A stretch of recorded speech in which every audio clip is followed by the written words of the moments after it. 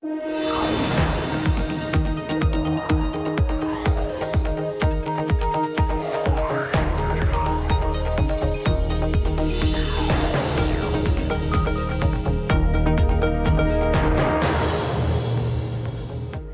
Taylor Riggs in San Francisco in for Emily Chang, and this is Bloomberg Technology. Coming up in the next hour, clouds gather. Sources say that the FTC is widening its investigation of Amazon to include its massive cloud business. We'll have details.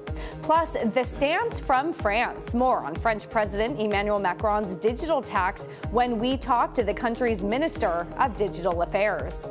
And give us access. Chinese tech giant Huawei sues the FCC for greater U.S. market access. It's the latest attempt to fight U.S. sanctions, but does the case have legs? But first, to our top story. So the U.S. government's crackdown on big tech and back to Amazon this time around. Bloomberg has learned that investigators are now looking into its massive cloud computing business. Sources say that the agency has been asking software companies recently about practices around Amazon Web Services. The unit is one of the backbones of the internet, and it currently has a cloud computing market share of nearly 50%. It's the next biggest rival. Microsoft comes in at 16%.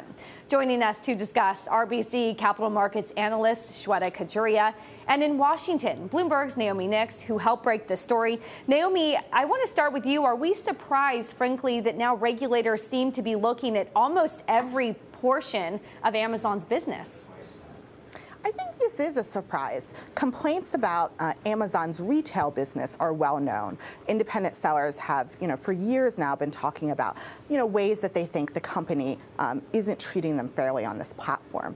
But complaints about Amazon Web Services, have been a lot quieter. And so the fact that the FTC sees this as an area of concern is significant, especially because Amazon Web Services is such a strong part of Amazon's overall business.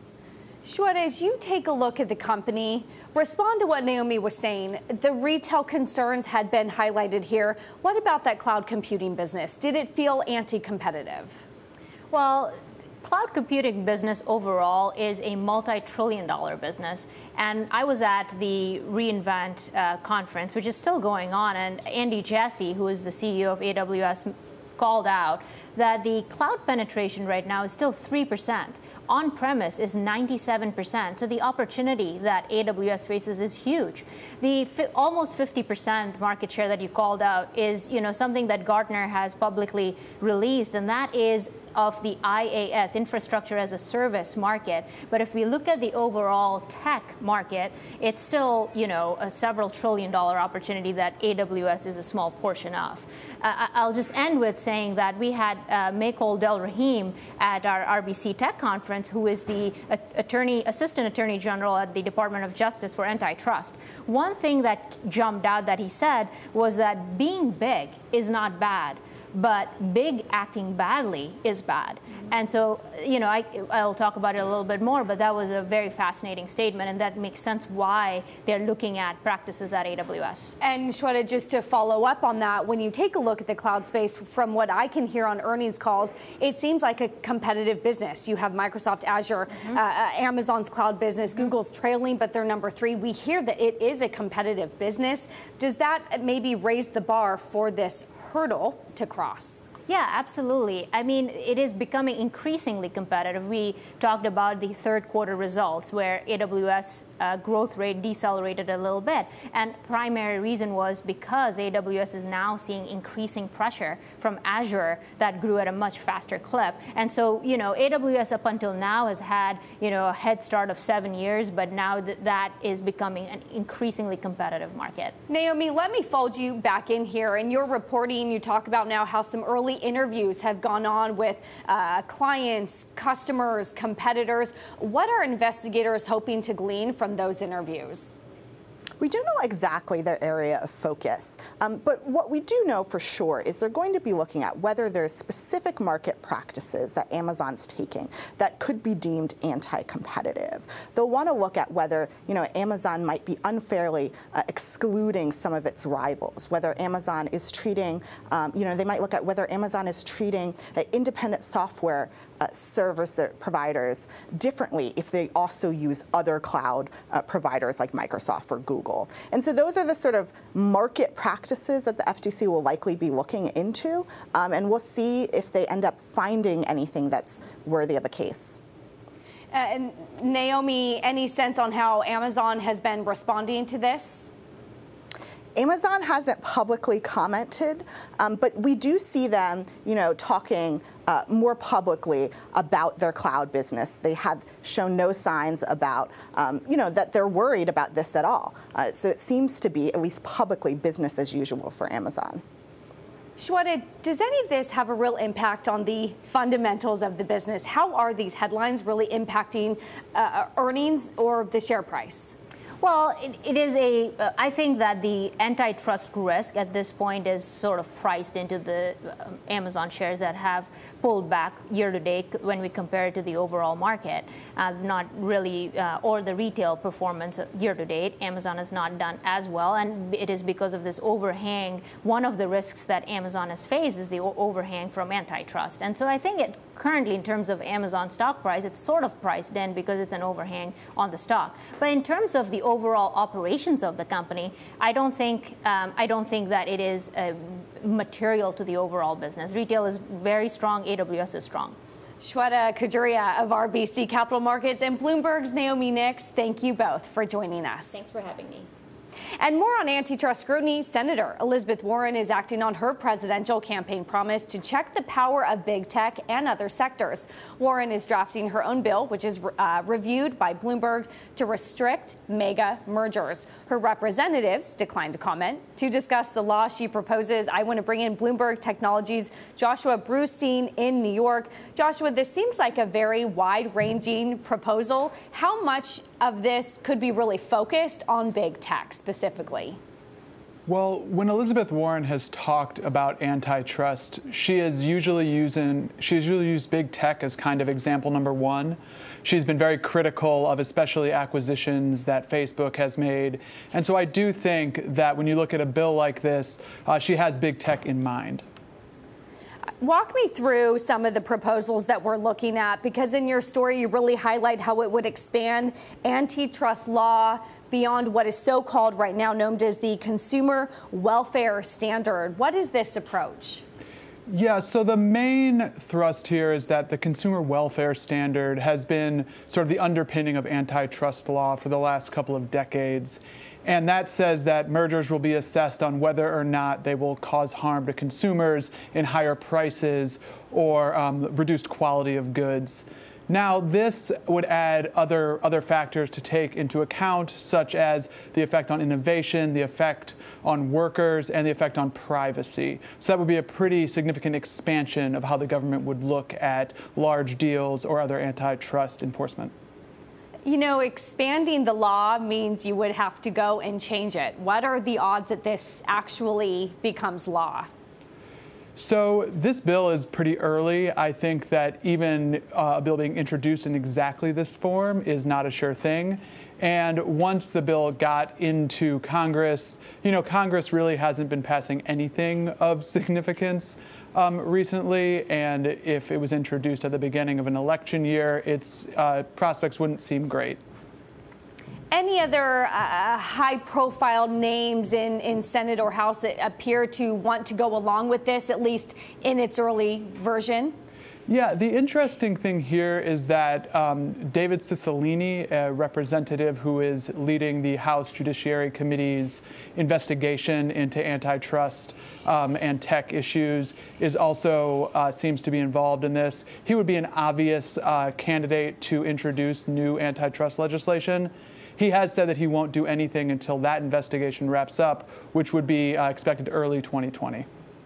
Joshua, it was interesting that the law was also looking to ban non-competes and those no poaching agreements. Those are big in Silicon Valley. What could be the potential ripple effects if that were passed? Yeah, there are a lot of other provisions in this bill, which will be interesting to see if it does come up, whether they stay in. As you mentioned, there was language about non-competes, no poaching. There was also some language to try to guarantee the rights of gig economy workers, such as Uber drivers, to organize. And so if those things stayed in, I think that would be pretty significant. And those are a bunch of different issues kind of thrown into one. In your sense, in your reporting, is there one that appears to be the bigger issue? Is it anti-competitive behavior, or is it protecting some of the worker rights of, let's say, those Uber drivers? I think when you look at antitrust legislation, the real big target right now is acquisitions being made by the largest companies. And so this bill would pretty much prohibit them. When we take a look at the actual income statements, what was interesting is this a law would ban mergers if one company has annual revenue north of $40 billion, or if two companies have a combined $15 billion in revenue. We're showing here market cap. Basically, this affects all of the big tech companies. How much trouble are they in? Well, again, this is a proposal, so we would see. But if this became law, that would seem to preclude the large tech companies from doing something that they've really used as a way to get new services and grow over the last couple of years. Bloomberg Technologies' Joshua Brustein, thank you for joining us. And coming up, we'll sit down with Lo Tony of Plexo Capital, why the former Google Ventures partner founded his own firm, and how he plans to bring diversity to venture capital. And if you like Bloomberg News, check us out on the radio. You can listen on the Bloomberg app, Bloomberg.com, and in the U.S. on Sirius XM. This is Bloomberg.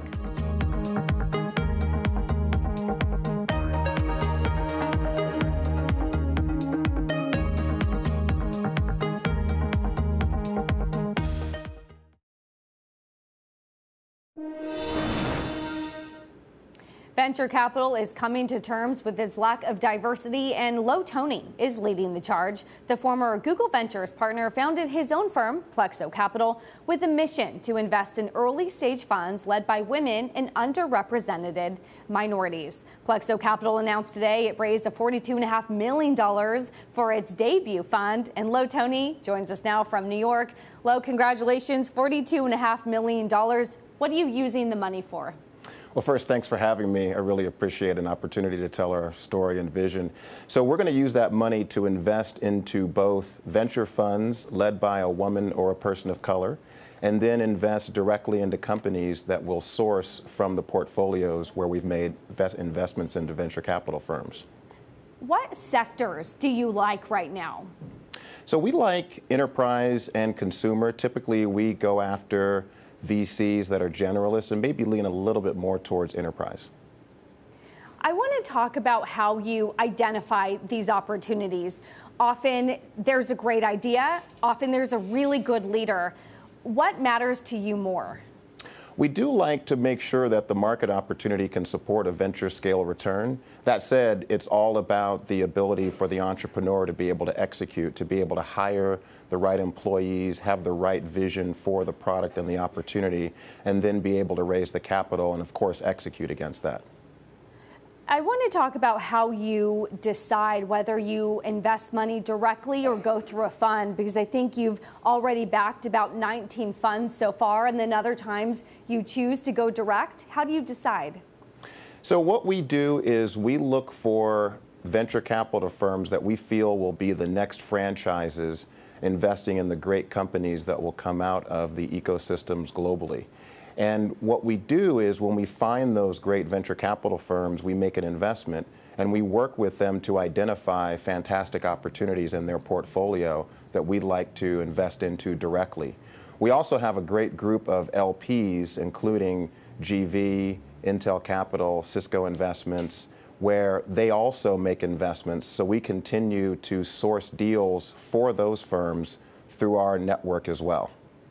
Lo, I have to ask, why do you think Silicon Valley in particular has been so behind in coming to terms with diversity?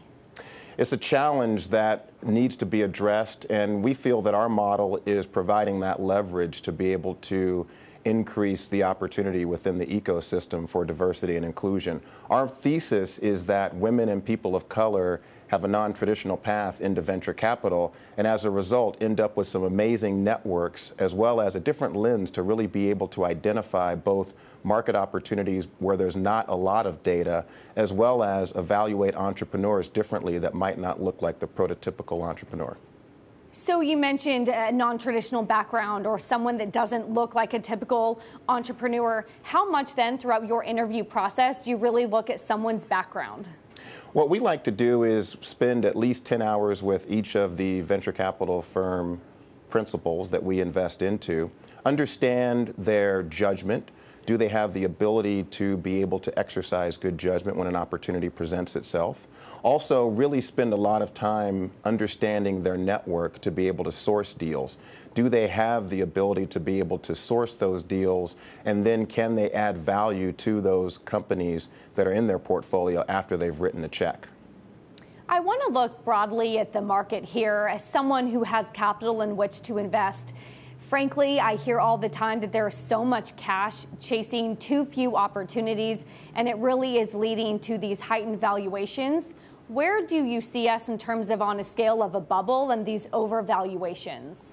It's always hard to be able to tell and time a market. I don't think that's something that should be done. You know, great opportunities tend to present themselves across the market cycles. So we like to make sure that we're in a position to deploy capital across the spectrum of whether the economy is up or down. Obviously, in the type of market that we're in right now, the pendulum has swung a little bit more in favor of the entrepreneur, but we've also seen situations where the pendulum might swing in the other direction, and then valuations might come down a little bit. But I think that we'll continue to see great opportunities present themselves no matter what the economy is doing. Innovation doesn't know what the stock market is doing.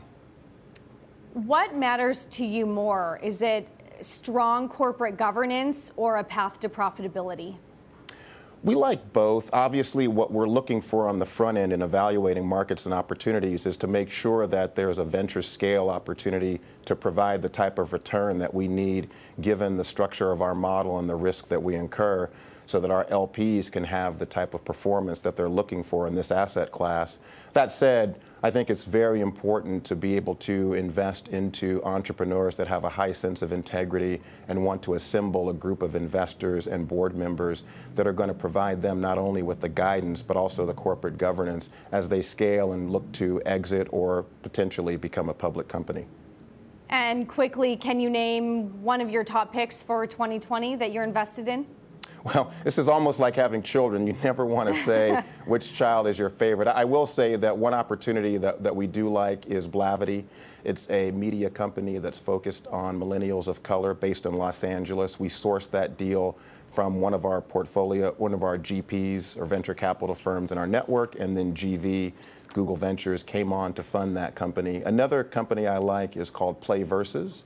It's a company that's providing infrastructure for the esports space for the primary high schools, as well as potentially in the future other areas.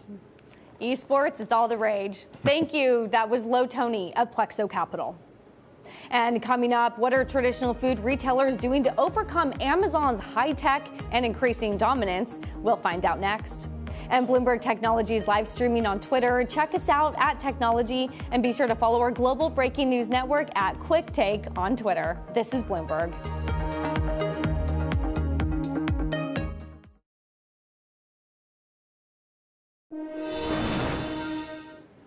With its algorithms, robotic warehouses, and cashierless stores, Amazon has become a threat to traditional grocers. In order to survive, food retailers have brought their game up, rushing to out-innovate the e-commerce giant. Joining us to discuss, Bloomberg's Matt Boyle in New York. Matt, what are other traditional retailers doing to keep up with Amazon? They're doing a whole host of things, and it's not easy for them because traditionally the grocery stores are pretty risk averse. They're not going to spend hundreds of millions on new technologies unless they're really proven. But because of the threat of Amazon, and again, it's not just Amazon, it's chains like Aldi as well, discount chains that are stealing a lot of market share, they realize they have to act now. So they're investing in a slew of different technologies, everything from the in-store robots that you may have seen in your your local grocery store to stuff that you don't even see behind the scenes, like micro-fulfillment centers, which are like mini warehouses that pack online orders for shoppers. What has been the most quickly adopted technology? Is it this cashierless technology, or is it robotics doing those fulfillment of those aisles when we're all asleep? Well, some of the early technologies you might be familiar with, like self-checkout. Almost every store we go to has self-checkout, but that has glitches. You always have to call the attendant over because something happens. So what's really working for them, a lot of the shelf-scanning robots is one that really has a huge payoff, because every time you go to a store, you can't find something that you're looking for, it's out of stock. That's a lost sale for a retailer. That is a big loss for them. So if they're able to figure out what they're out of stock quicker, rather than having the human employees walk through the aisles for hours on end, if you've got the robot doing it for an hour or two, those are sales that you're quickly grabbing back, and that translates into profit for these guys. That's what they listen to. Matt, are retailers trying to keep up with Amazon, or just trying to keep up with the times? Because if I remember conversations you and I have had, Target, Walmart have actually done much better in their grocery space than companies like Amazon, which seem to be lagging. Yeah, exactly. I mean, Target and Walmart are doing well. Other chains are doing well, but it's the traditional sort of mainstream grocers, like Kroger is a good example. They've struggled over the past few years. It's these mainstream grocery stores that really need to up their game a bit. Walmart, they're everywhere. They're doing a very good job in grocery. You're absolutely right. But for the more traditional grocery stores, they need to up their game. How much is this costing them on the bottom line? Well, they're not saying much about it yet. And so far, at least, a lot of these are pilot tests. They're only in a couple stores, so it's not costing them a whole heck of a lot of money yet. But if they want to deploy these, at scale, it is going to cost them quite a bit of money. And then they're going to have to make decisions. Is this what we're going to spend it on, or that? And those are going to be pretty tough decisions that are going to determine who the winners and losers are going to be going forward. And you know this better than anyone. The grocery business is already a pretty low margin competitive business. Are they hoping that the investments in the technology could boost those margins even by a bit? Exactly, yeah. I mean, look at, for one thing, like out-of-stock products. Out-of-stock products cost food and drug retailers $325 billion a year. If they can, gain just half of that back, that goes down to the bottom line, certainly. So there are a lot of things that can happen then that will be great for them if they can make it work. But again, they're still testing it. They're still figuring out what is the return on our investment here. But they have to act quicker, because these days they're losing share left, right, and center. Bloomberg's Matthew Boyle, thank you for joining us. And coming up, Huawei hits back. The Chinese telecom is suing the Trump administration. We have the details on their attempt to break through the ban. That's next. This is Bloomberg.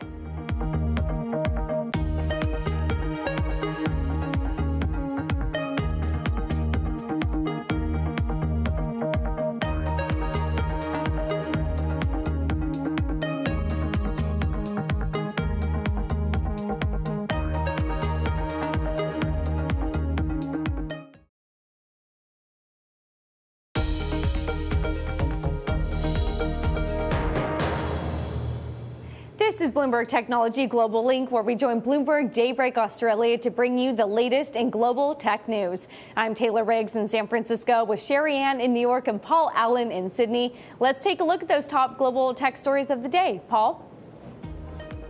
Thanks, Taylor. Google isn't just facing antitrust probes in the US. The UK is investigating its $2.6 billion takeover of Looker Data Sciences. On Thursday, the Competition and Markets Authority issued a cease and desist to prevent the companies from integrating services. The agency wants relevant information from the companies before December 20th, as it decides whether or not to launch a formal probe. The US is bringing charges and sanctions against Evil Corp. And no, it's not the fictitious company from TV's Mr. Robot.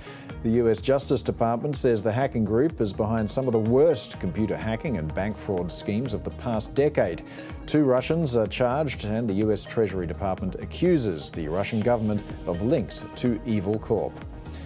And if you're hinting to ban Huawei from the UK, you might not want to be caught taking a selfie with one of their phones.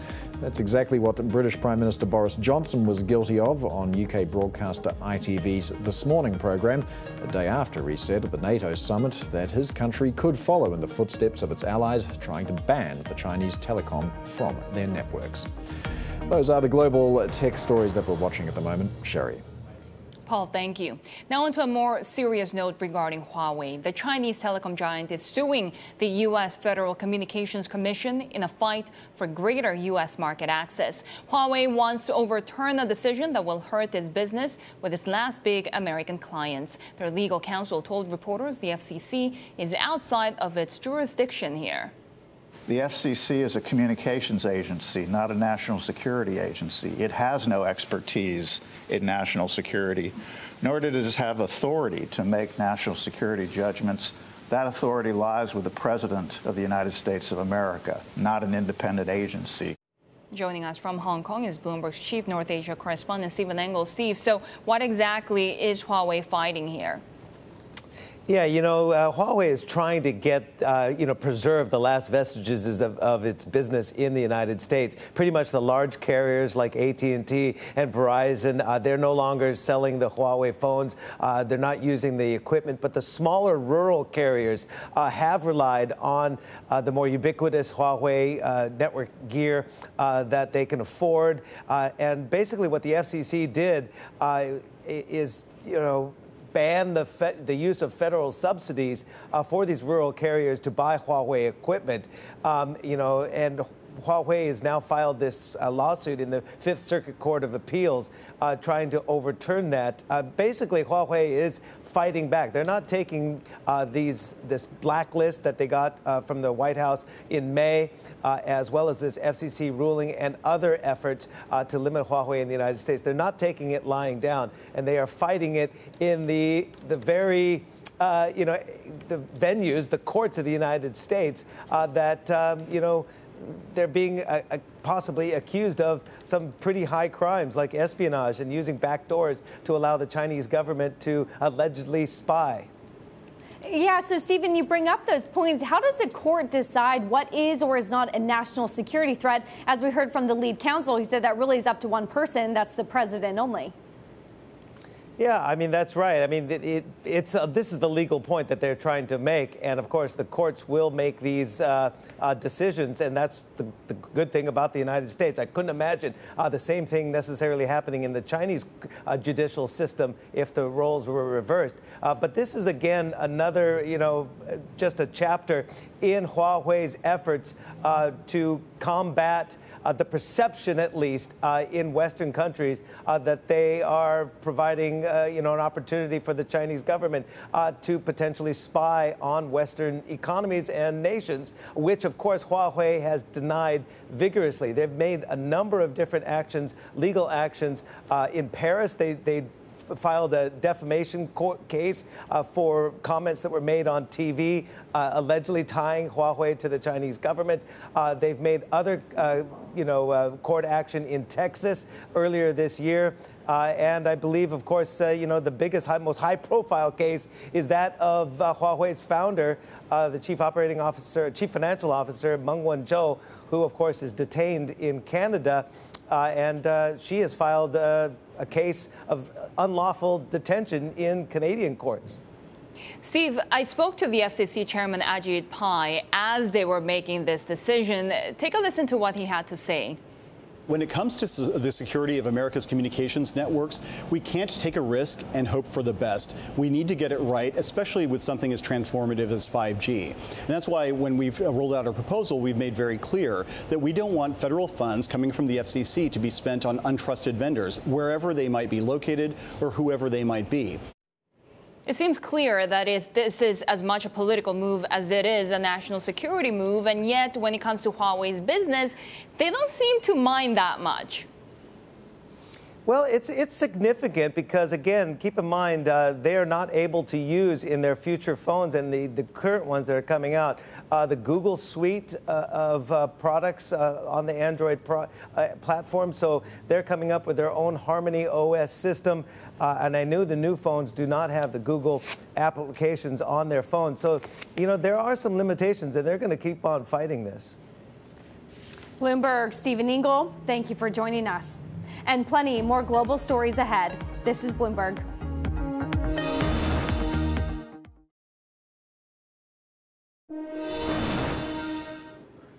Tensions between the U.S. and France are heightened over the issue of a digital tax, and a tit-for-tat has ensued. In July, France passed a bill to impose a 3% tax on global tech companies with at least $845 million in worldwide revenue and digital sales totaling 25 million euros in France. On Tuesday, the U.S. retaliated with a threat to hit about $2.4 billion of French products with tariffs. France has responded that day, saying that the EU as a whole would act if the U.S. followed through. For more, we're joined now by Cedric O. He's the French Minister of Digital Affairs. Thank you for joining us. Good afternoon. And you're here, you're out in Silicon Valley, you're visiting all of these tech companies. What are you telling them about why you did that digital tax? Well, I think there is a global concern, both within the US, but also within Europe, on how do we set up a new regulatory framework. But there is taxation, but also privacy, antitrust, that is adapted to the new digital age. And I think that those startups and even the biggest company, they acknowledge the fact that we need a new level playing field. But I think the real question is what is the setup of that new level playing field and at what level? That's why we are favoring an international solution, and that's true that we've been introducing a national tax, but I think the main issue that we are fighting for is to find a solution at the OECD level, and there were a lot of discussion with both the Europeans but also the American Union. And so do you view your tax really as a stepping stone to a broader multilateral OECD deal? Yeah, and actually President Trump and also President Macron have agreed on the pattern last summer that would say that we have to find an international solution, that in the meantime France would be introducing that own tax, but if there is some difference on the amount of money that the company would be paying, we would refund them if the international tax is lower. So, but I think the main issue is about finding an international solution.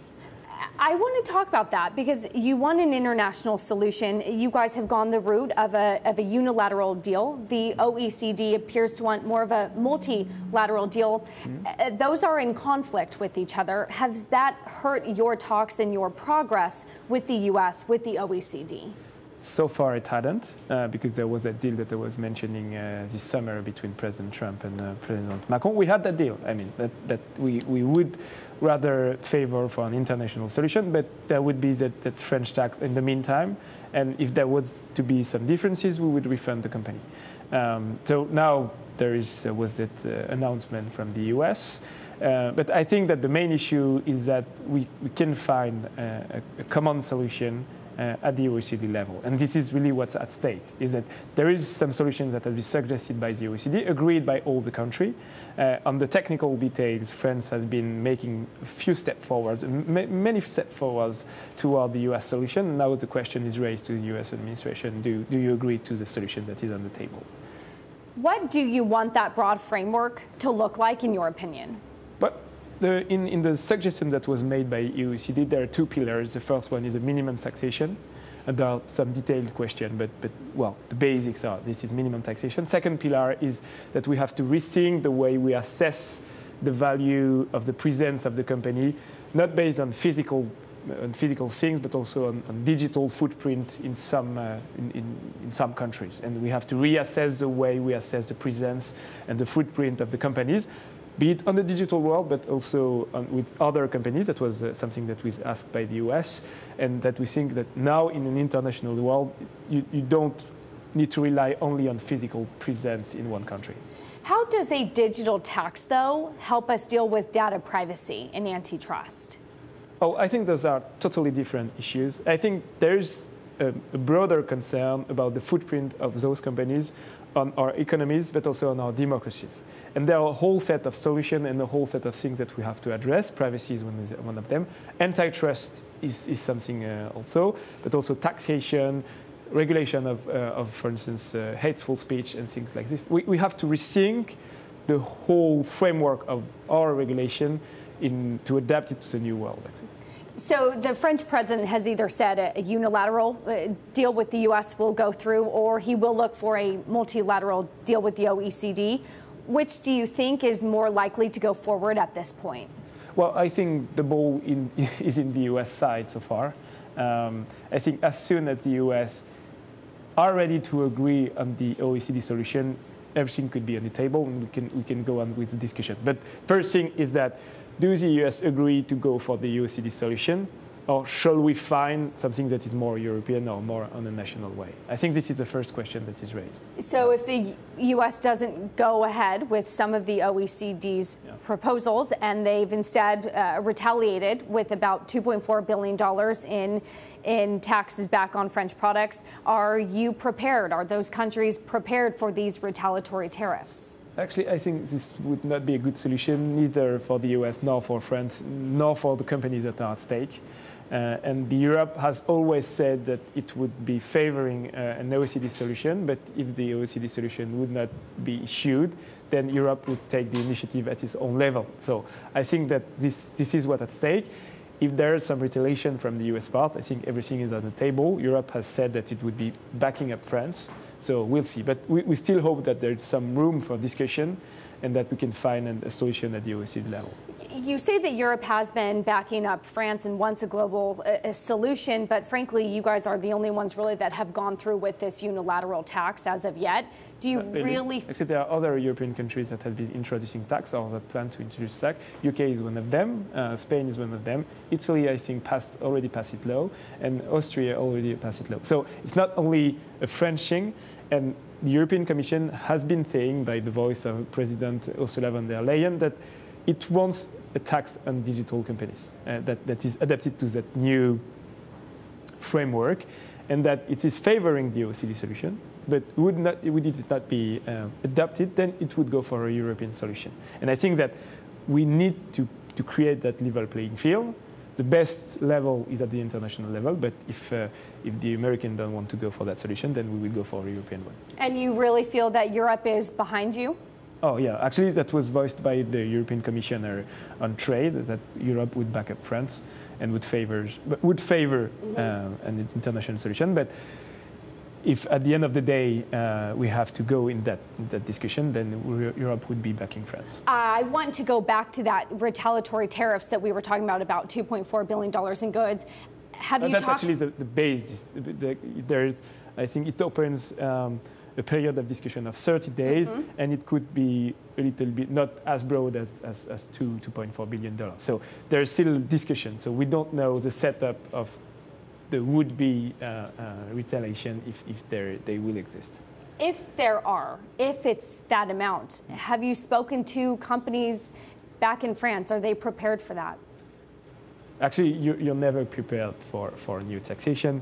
But, well, what's important to say is that we will go for the tax. The tax will exist because this is our sovereignty. Like we can decide within the agreement, international agreement that we have within the United States, the tax convention. It's not forbidden by the tax convention. So we have the room to take to implement the tax. If there is a unilateral decision from the US to take sanctions, then we will see what will be done by Europe or by France. But nevertheless, I think this is not a good solution, neither for the US, nor for Europe, nor for the companies that are at stake. How have American tech companies responded? You're meeting with Google, you're meeting with Snap. What do they tell you? They tell us that they acknowledge the fact that we need a new international framework. And I think they are pushing for an international solution because it's easier for them to handle only one system than to handle 27 or 28 systems within Europe, or even, 50 systems all around the world. So they are really in favor of an international solution.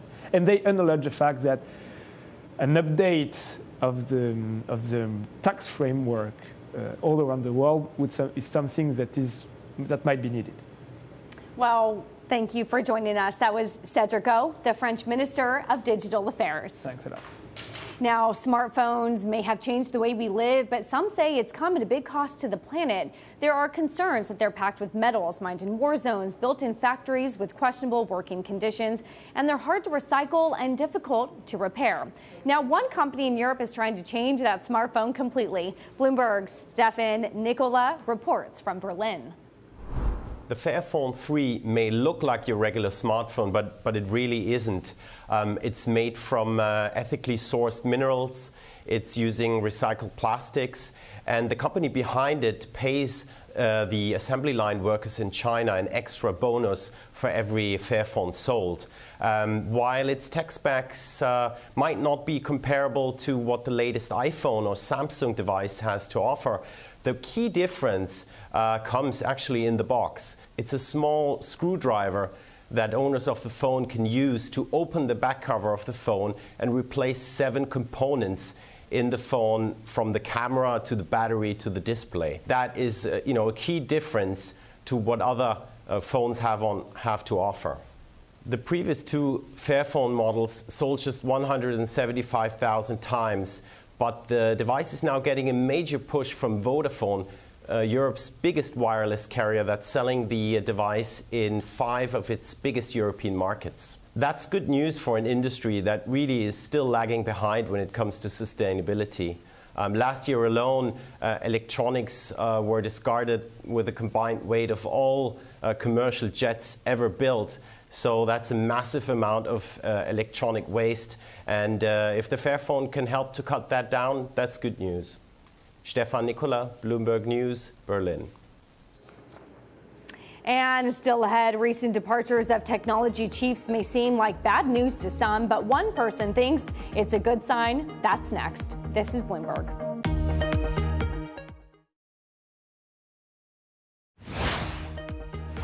Let's take a look at today's top tech calls. Apple's price target was raised to $300 from $250 at Citi, which reiterated its buy rating and is forecasting strong results in the company's holiday quarter.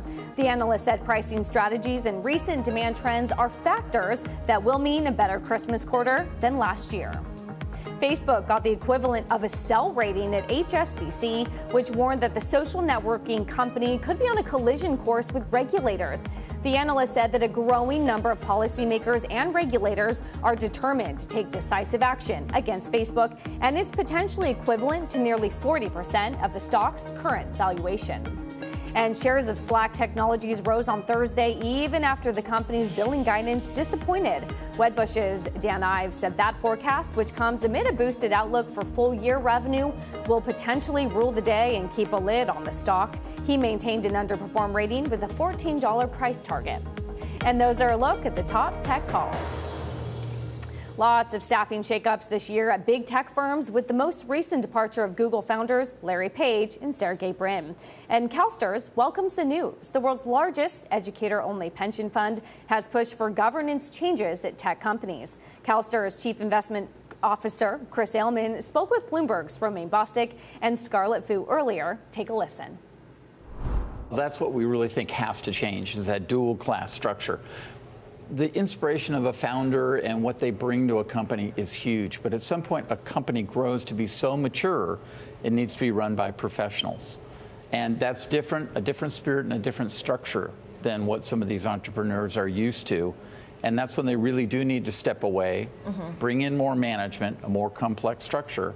And that's when we think they need to end up backing away from that dual class structure. We've seen over time that that does not work. Say past about 7 years, it really should be sunsetted. But how do you sort of force that change, particularly when you take a company like Facebook, which is still generating pretty good returns for investors? So, you can look at them and say, well, it works for us. How do you put that pressure on a company like that to say this is better for you to have a structure that's a little bit more equitable for your rank and file investors? We never go away. That's how we put pressure on. A continual, think about literally like a glacier, just a constant grind, a constant push. When the stock's doing well, then we don't get other people's attention. And you're right, the general view is we won't listen to you, the stock's done well, we're happy. But the minute the stock does poorly, then it's a recognition of, wait, we've got to look at some of the structural flaws in this company.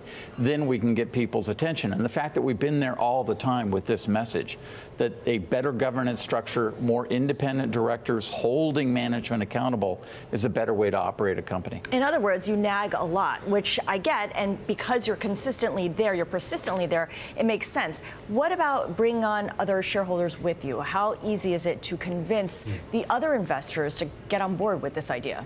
I would tell you that the vast majority of long-term investors absolutely agree with us, whether it's Hiro Mizuno in Japan, my friends in the Nordic region with the Dutch funds and the Norwegian fund, which frankly have larger exposure in the U.S. than even we do. They absolutely agree with us on this. And that's when you want to, sometimes you want to sing a solo and sometimes you want to sing as a chorus. And frankly, this is a better issue where, particularly it's in our backyard in California, we'll be loud and vocal, but we'll bring in teams. By the way, your asset allocation right now, 50% to global equity. How much of that is tech, global tech? Global tech is going to be right on the index weighting. Okay. As we're mostly passive, even outside the USA. So